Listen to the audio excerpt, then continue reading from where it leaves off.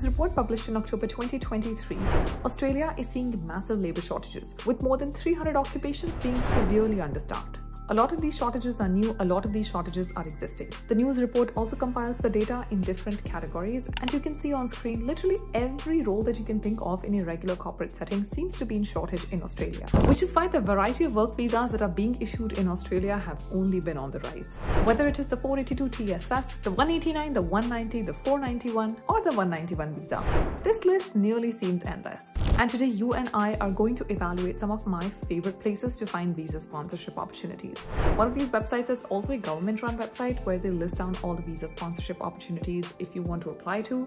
So I would highly recommend that test all the websites that I'm suggesting in this video.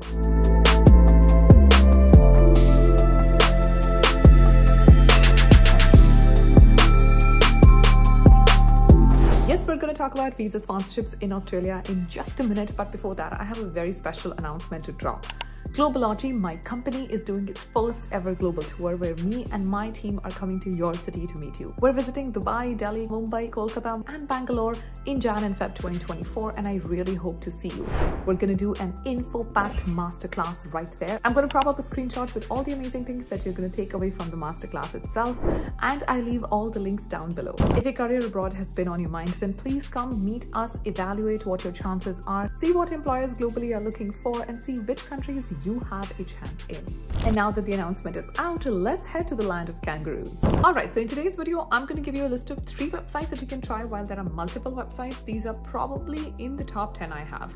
Of course, I have a lot of other favorites as well, but let's start with these and I'm sure you will not regret this whole process. So the first one, as you must have guessed, is my absolute favorite. That's LinkedIn. If you're not on LinkedIn, please get on it. It doesn't matter whether you want a visa sponsorship job or not, just get on LinkedIn. So let's go to my screen share. The first thing you want to do is look at the jobs section, and here you want to type visa sponsorship as always, and then just make sure that the location is selected as Australia. So pull out all the visa sponsorship opportunities that might be there in Australia. Now, of course, this would also pull out all the roles that will state that we are not offering visa sponsorship. But that's okay because this gets us to where we need to be eventually. Now, once I go into filters, I see a bunch of roles: finance, marketing, head of group planning. You just want to make sure that none of them say that there is no to visa sponsorship. If there are hidden tags for yes visa sponsorship, and of course, like a lot of companies do not advertise heavily, as long as you see that it's coming up in the filter and it's not clearly saying that they will not give it to you, I think you're good to apply. So you can choose any of these roles that you want to. There are so many other ways of knowing if they're giving visa sponsorship or not. For example, if they state anything about inclusivity, if they say that they have an international team, if they say that they're an equal opportunity employer, these are all subtle ways of saying they're open to visa sponsorship, because you cannot say no to visa sponsorship and yet be an equal opportunity employer. So quite a few opportunities that way that I see. If you're wondering why do I see so many finance roles, that's because LinkedIn knows that I'm a finance professional. My background is finance. So I see the roles that suits my profile more. When you do the search from your end, you'll obviously end up seeing something very different. You won't see the same results. You won't see a lot of finance roles, for example. So a lot of roles that are currently available, I highly recommend that you go in and look and obviously apply. And while most of these roles are okay and good to apply to, here's an example of the role that you should not be applying to. So let's look at this particular one. You can see that it says open to work visa holders, Australian citizens and permanent residents. This is the kind of role that you should not apply to if you don't have any active status in Australia. Obviously, the search has pulled out a lot of options. We have more than 570 results here that I can see currently. I'm sure when you do the search, you'll see this as a very different number, but clearly there are opportunities. Now, if you're done with LinkedIn, I'm going to move on to my second option, which is Indeed. What I like about Indeed is that it's very direct. It's not like LinkedIn. It doesn't beat around the bush quite a bit, but I don't like how impersonal it is. So we'll leave it at that and we'll look at the different opportunities that are available here. Like I can see a bunch of roles. For example, gardener, you can see visa sponsorship, beekeeper. That's a pretty interesting role. This also has visa sponsorship available. If you are in healthcare, horticulture, center manager, so many different kind of roles that are currently available. Stable staff, ooh, that's a pretty interesting one as well. Medical intern, registered midwife, a lot of healthcare opportunity. They're not being able to even work with their own patients. So obviously this is an amazing opportunity. If you are in healthcare, I don't think you will have to worry. So many opportunities that are currently available. Automotive technician, this is also available. CSS 482 is also available for amazing candidates. You can always sign up if you saw what came up. There was a pop-up that came.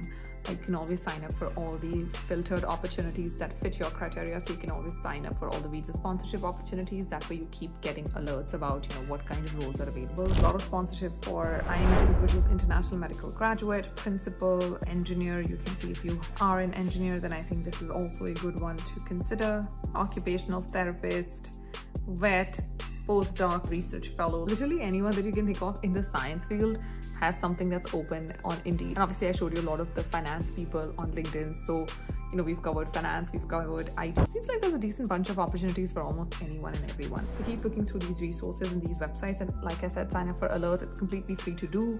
There are so many opportunities that are open that you would not even know.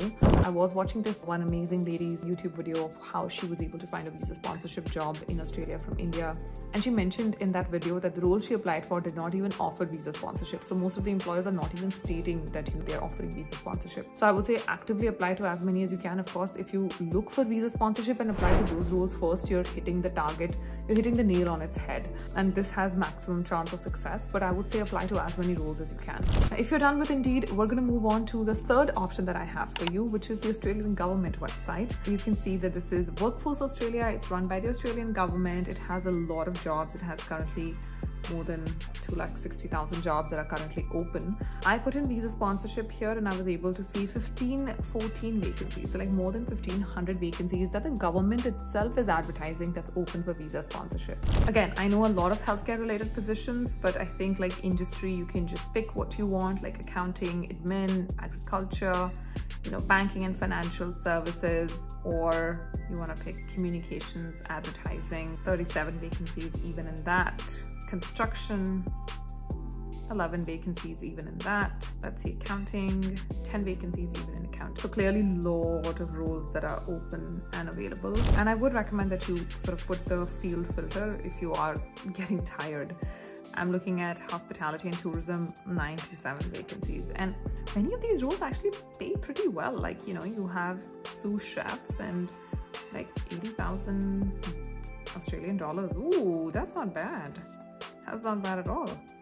So, quite well paying opportunities. Let's look at chef, 75,000 chef.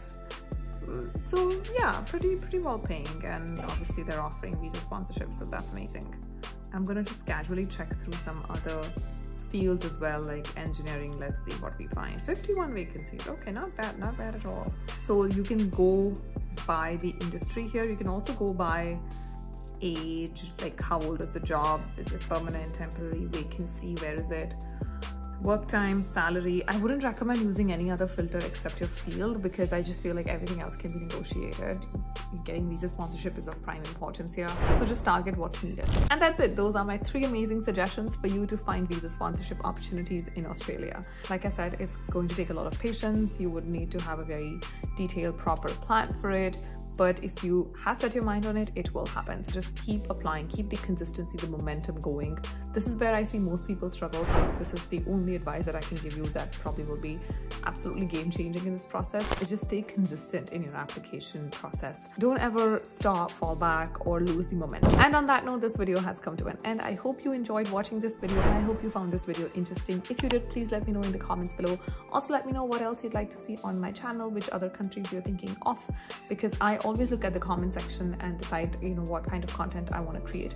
And obviously, if this is your first time here, please don't forget to hit the like button, share, subscribe, turn the bell icon on. I don't have to tell you all the fun stuff. You know what to do. I'll see you in the next video. Until then, please make sure you take very good care of yourself. Stay safe. Namaste.